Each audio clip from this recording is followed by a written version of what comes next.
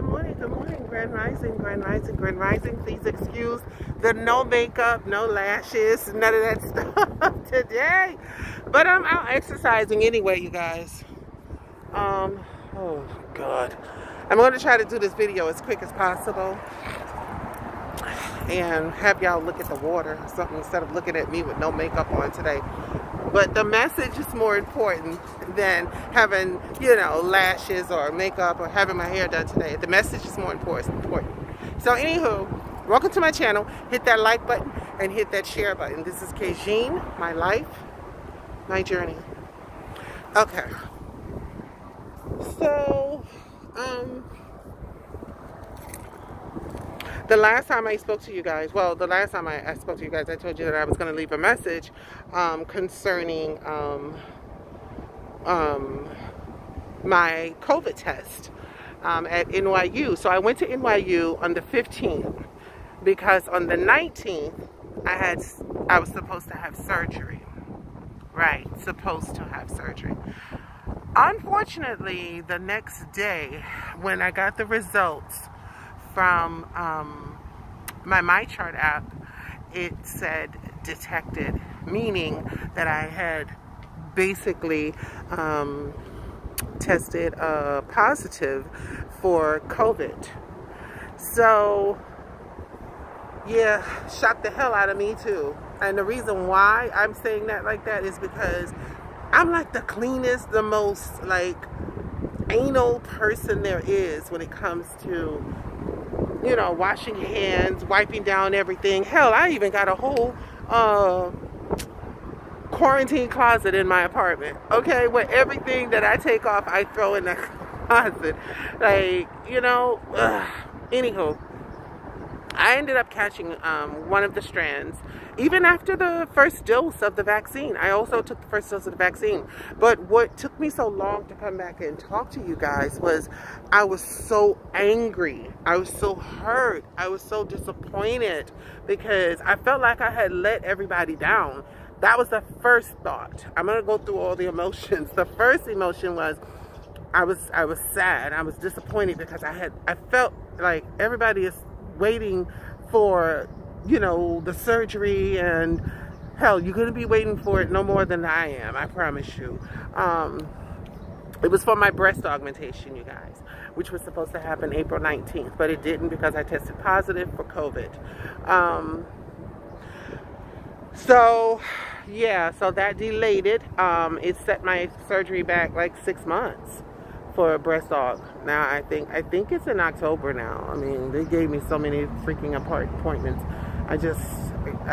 Anywho, during the quarantine and isolation time, and I live alone, so it was pretty easy for me to quarantine, you know, safely without, you know, possibly passing it to someone else or whatever.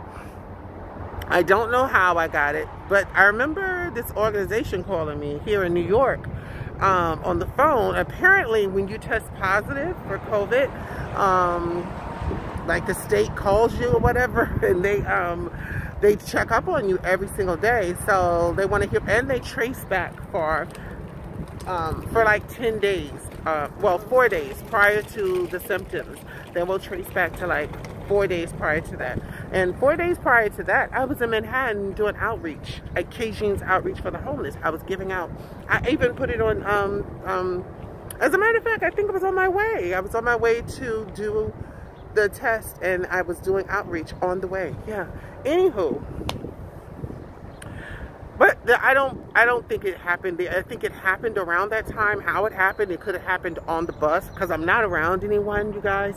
I don't have like boyfriends coming over. I don't have company coming in my apartment. Like I isolate myself, especially when I know it's time for surgery. I kind of do this nesting thing where I start sterilizing my home, making sure that everything is up, like here, this level, you know, on shelves, so I can reach it, so there's no bending or no heavy, no, you know, reaching or anything for any surgery. You know, I make sure that it's at a arm reach level. So I was doing all that stuff, preparing my home and everything, preparing myself. So when I caught COVID and I had to isolate, you guys, you had to stay home. You have to stay home. And you have to isolate yourself. Now, they will call you they will call you on the phone. Yeah, because your name and information goes in the system or whatever. So they'll call you on the phone and they'll talk to you and ask you questions about tracing and stuff like that. Unbeknownst to me, they literally were like really helpful for me during my quarantine, during my isolation, because I was depressed, I was sad, I was angry, because this was the 4th time, you guys. 4 times. Could you imagine, really seriously, listen to me carefully. Could you imagine 4 times being turned down for different surgeries, for different reasons? 4 times. I can't even tell you how sad or how depressed I was. And mind you, I'm going through the mental part of it and the emotional part, but I'm also suffering at home physically from the COVID. The good thing, the saving grace of it all, was the fact that I had taken the first dose, so I had some level of protection from the variants, from these strands. And so I didn't get as sick, or I didn't die from it. Thank goodness. Thank the universe. But the fact that I couldn't have surgery, the first time it happened, 4 years ago, I had just came to New York. I had got on the waiting list. I had got accepted, and I had went for my pre-labs, and it was with Dr. Ting. I remember I first went for Dr. Ting 4 years ago, and I was denied again. I was denied. That was the first time. That was because my enzymes in my liver were really high, and so they were suspicious that it might be cancerous. Let's check her out. Let's run some tests. They ran a bunch of tests. There's no cancer. There was no, they gave me some antibiotics. I started eating healthy. I turned my diet completely around to mostly fruits and vegetables. And I came back like 6 months later and did another test, and my liver was fine. It's perfect. So now, mind you, they had to close that off. So I think a year went by or so. And then I said, let me go to Dr. Ting again, but this time for my vaginoplasty. And I went for the vaginoplasty, and the first time everything went, so the second time everything went well. This is my second time going for a surgery, and then everything's going well. So everything went well. Blood work, as far as blood work is concerned. But then COVID hit, and when COVID hit New York, they shut down all elective surgeries, so they had to delay my surgery once again. So here I go again. Like, this was supposed to be my bottom surgery. There I go again, another date, another surgery canceled. Okay, they reopened. When they reopened, I had already done all these months with researching about his work, and quite frankly, I was nervous, and I had done a lot of research on him after. So it gave me time to research, and I used that time to find out more information, talk to other girls, and I decided to not go with him. You guys know that. The videos are there. I'm not going to go through that whole conversation again. So I ended up going to NYU because I heard so much praises about Dr. Rachel Bluband's work and how amazing she is. I saw her work. Some of my friends, some of my associates, women that I know have went to her. They've all went to her already, and they look amazing. Let me tell you, those are some pretty vaginas. So I decided to do pretty much everything there: my breasts, my boobs, and my face. Dr. Rodriguez is going to do my face. Dr. Rachel Bluband, my breasts, and my vaginoplasty. So I went there. So I guess it's the 3rd time, not the 4th time. I'm sorry. So yeah, I went there, and this happened. COVID happened. So yeah. Yeah. And I waited like a while. I waited a long while for Dr. Rachel Bluband. And, in between that time that I didn't go see Dr. Ting. And So I was really disappointed. I'm like, this is the third time. This is the third time. Like, damn, when am I going to get my turn? You know, when am I going to get my turn? I'm seeing everybody, all my friends on Facebook, all my girlfriends, you know, having their boobs done and getting all these other surgeries done, the ones that I want, and they're just like speeding right on by, and I'm just like, oh my God, again, Kajin, again. So it's just not my time yet, guys. When it's my time, it's my time. So my breast aug has been rescheduled. My facial femme is still scheduled for next month. So we'll see. I mean, pretty sure I'm gonna have to do another COVID test to see if I'm, you know, if I'm free, if I'm good now, free of COVID or whatever. And the good thing about it is that now I have the antibodies of that particular variant of COVID in my system, so I can't get sick with that one again. But there's different strands, and so yeah, the world's kind of fucked up right now, people. So we just have to be safe and take care of ourselves and take care of each other. So yeah, what those people did, the COVID people, they get on the phone, they call you, they take your information, they want to know, there's so many freaking resources for people who test positive with COVID, for people that contract the COVID virus. If you live with other family members, whatever, and you need to, you know, isolate or whatever, I'm telling you, they will call you. They will definitely call you and put you in a hotel room. They'll put you in a hotel room. There's nurses that are staying at the hotel as well. So if anything should happen, or if your virus should get worsen, and you get sicker and you can't breathe and you need to be rushed to the hospital, they're there. They're on call for you guys. So yeah, and you get food. They feed you as much as you need. You stay there for as long as it takes for you to feel better. How amazing is that? I did not know that New York had those resources, and I didn't need them, and I didn't want to be selfish and take those resources from a family or a single person even that may have gotten infected. And there's a lot of people who had caught the virus. I don't want to be greedy or selfish and take something that I don't need. I have my own apartment. I can isolate at home. The only bad thing about that is that I was home with no food. I had no food. I got no phone calls from nobody.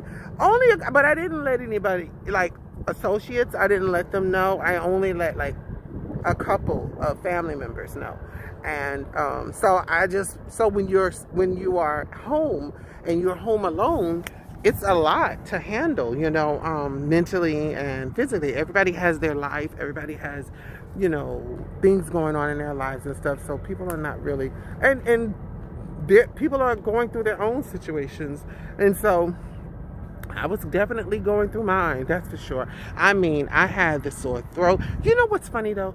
I didn't start getting the symptoms until I left the hospital. Oh, it's my cousin. She's texting me. I hope she doesn't call me while I'm on live, because on this video, because it's gonna ruin the whole video. But I'm gonna have to call her when I finish. But yeah, so it's amazing to have all these resources for you. They even have like people, when you go home, people will they can still feed you. They'll send you like a week's worth of food, pre-packaged, pre-cooked, already made food. Like, that's amazing. Like, they're doing some great things for people with COVID. So that's amazing. But then again, you know, the state got all that money. These nonprofit agencies got all the money. So they should be doing something, you know, some type of COVID relief programs for people. So yeah, you guys, so if you ever test positive, they will give you a call and they will check on you. And if you need to isolate, because if you live with people and you don't want, and you love them and you don't want to get them sick, definitely take them up on that offer of going to a hotel until you feel better. Now, the hotel stay is, the COVID, what they kept telling me is 10 days. 10 days they want you. Originally, the CDC was like 14 days. You know what I'm saying? 14 days. Honestly, it's however long it takes your body to heal. But according to the CDC, it takes 10 to 14 days for the virus to, for you to feel better.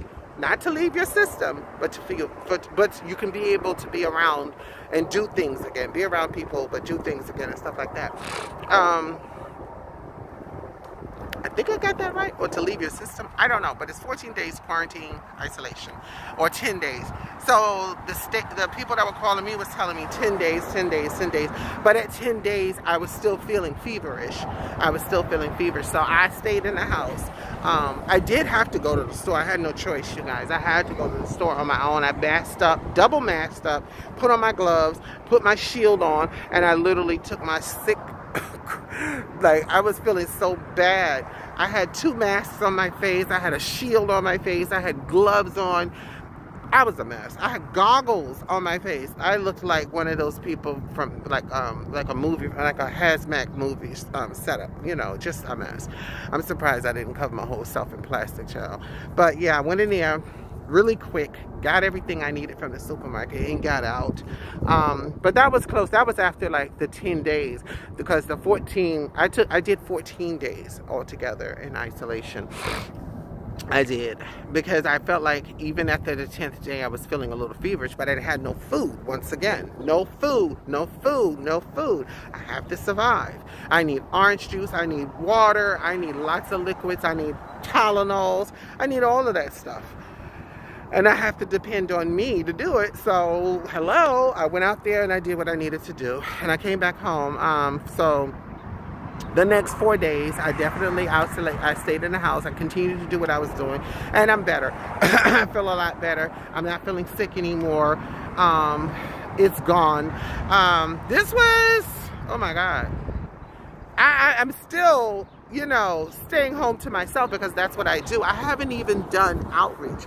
I couldn't do outreach. I couldn't go to work and do healthcare and take care of anybody, you know, because of what was going on. So my quarantine has been lifted. The people don't have to call me anymore. And by the way, they will call you every single day to check on you and ask you how you feel. And they are so polite. Whoever they're hiring to make the phone calls to you, they were so polite. I'm gonna tell you a little quick story.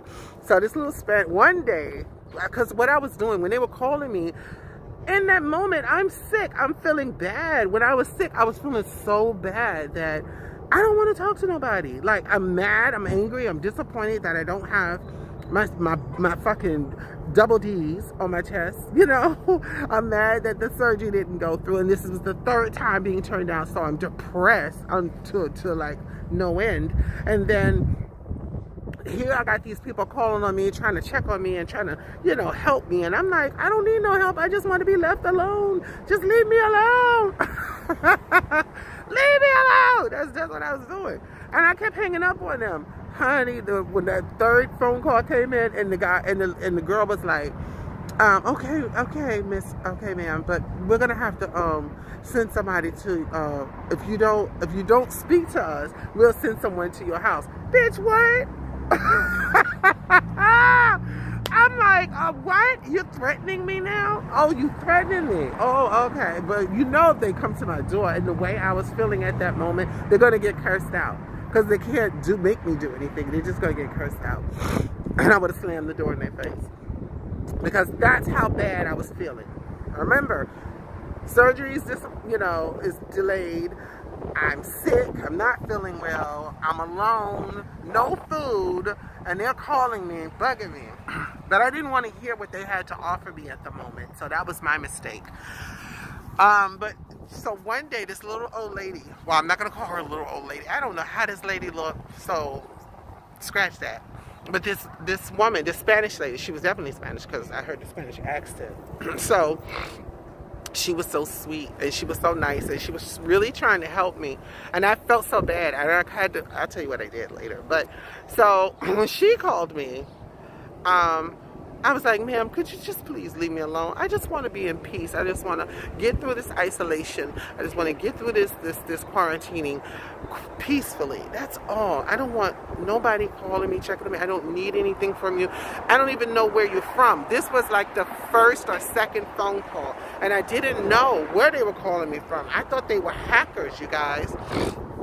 Yeah, I thought they were hackers. I mean, not hackers, but scammers. I thought they were scammers. People were trying to scam me and get my information because they was asking me for my birthday, you know, so I can prove myself. And I'm like, bitch, I'm not giving you my information. I didn't say that to her though, but I'm, you know, that's how I felt. I'm not giving you my information. And she was like, please, please, Miss Kijin, please, please.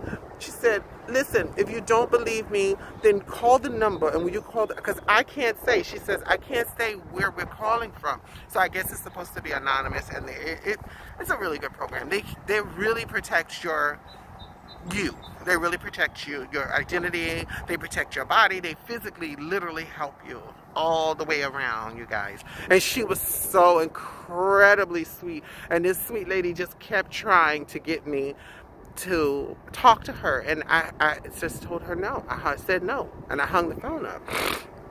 And then the next day someone called me, and I started to open up a little more. I started to feel a little bit better, like by the third or fourth day, started to feel a little bit better, just a little bit. I was still having crazy fevers, chest, my nose had stopped up so bad, my nasal passage had stopped up so bad one night, I couldn't breathe. Every time I would try to lay down, no air was coming through. I started to get scared, so I got fully dressed, literally got fully dressed and laid in my bed in case there was an emergency and I need to call an ambulance. I better be dressed before these people come. So that happened, but then I called back, like towards the end of my quarantine, like around the 10th day, and I asked for that lady, and they said, we don't know who she is offhand. But I was like, I just want to apologize to her. I said, because I was so mean.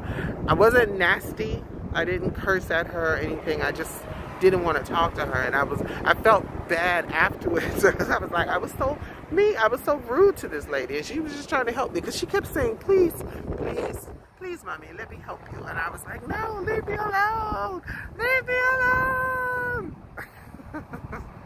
I'm dramatic, you know, but yeah, so I'm better. I feel better.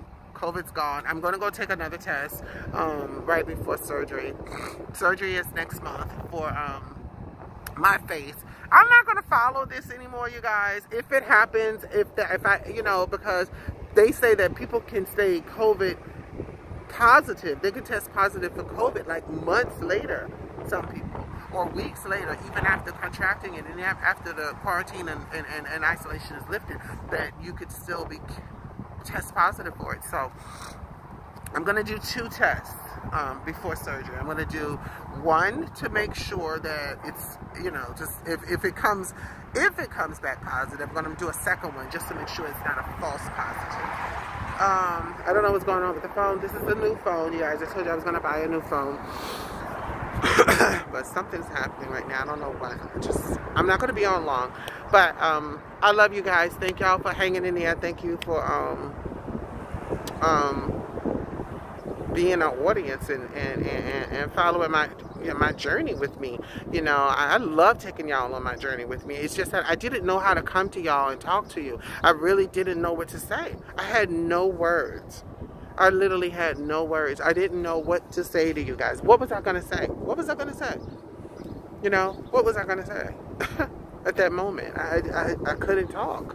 I couldn't do anything but just like lay there and get better. You can't go outside, you know? So, yeah, I'm good now. But yeah, so even after I got better and even after my quarantine was lifted and stuff, I still didn't know what to say. I remember one night I did 5 takes. Remember the last video that you see there of me in the green shirt with the woman with the big afro on it? That video, that last video that I posted, that same day I went home and I said I'm going to sit down at my table and I'm going to talk to you guys and I'm going to tell you what happened to me. But even that night I did 5 takes.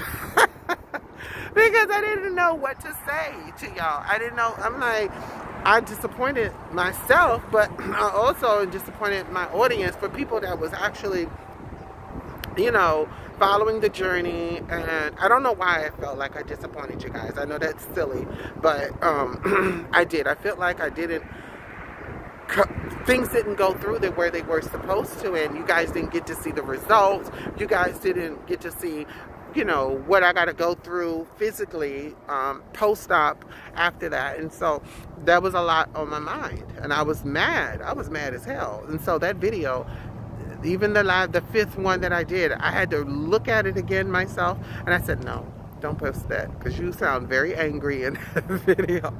You sound very angry, and no one's going to listen to you if you're angry. So once again, I love y'all. Hopefully everything goes through for next month, June 22nd. You know, we'll see. We'll see. You know, that's all I can say. I love you guys so much. Okay, thank you for staying with me, you know, and hanging in there with me. And hit that subscribe and hit that like. I'm still going to take you on the journey with me. Good, I told you, I promised everybody. I did promise y'all, you know, good or bad. Good or bad. Good or bad. I'm going to document it. And yeah, this has all been bad. This has not been good. So this is the bad. So hopefully the good is coming soon, you guys. Let's stay positive. Let's love on each other. Help somebody. Be kind to someone today, please. We have too much hate in this world. Too much people are trying to now segregate themselves more than ever, more than they ever have. So please, y'all, bring that love back. Bring that peace back. Bring that unity back. You know, more than ever now. Show someone that you care about them. I love you. Be safe. Continue to do everything you've been doing to keep yourself safe. Like mask up, double mask if you have to. There's different variants out. Wash your hands constantly. Don't go around a crowd of people if you don't have a mask on your face, if you're not properly covered up. You know, don't do that to yourself. Don't. So I'm going to start back my outreach probably tomorrow. Today I'm just going to chill. I'm going to watch movies like I did yesterday. Order takeout, stay home, just because I feel lazy. And I just finished exercising, so I'm not going to do anything else but go inside and take a shower and order some food. Whew, I was going to do one more lap down here. I see everybody down here now is like working out. Let's see.